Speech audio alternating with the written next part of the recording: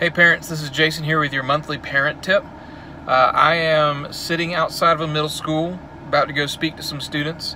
You are sitting outside of a middle school, probably about to pick up your kids, and your conversation is going to be like this. How was your day? Fine. What'd you do? Nothing. Did you learn anything?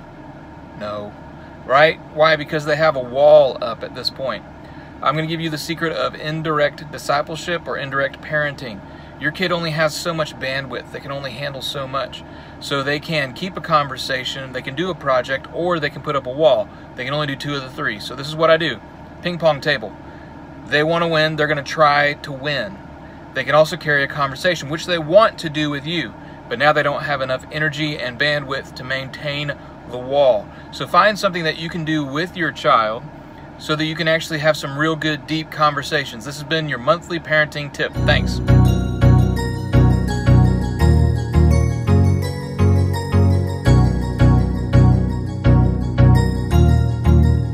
That